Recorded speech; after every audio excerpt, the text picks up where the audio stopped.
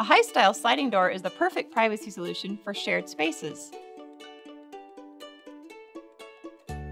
Sliding doors not only provide important functionality, they do it with a lot of style.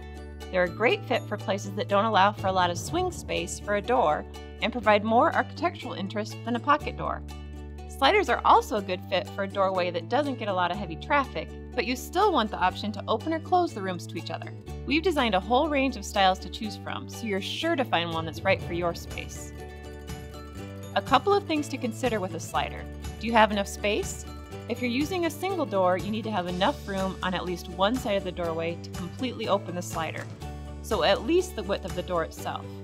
If you want double doors, you need the width of an individual door on each side of the doorway. When you're installing the track, it's usually mounted to a header attached to the studs in the wall. So be sure to measure for clearance so the door passes easily in front of the frame. And finally, remember to think about how you'll open the doors from both sides. A flush ring pull like this provides a way to open from the inside without the handle scraping along the wall. So find a space and let one of these doors slide right in. For door options and instructions on hanging, go to lowes.com/lci-sliding door.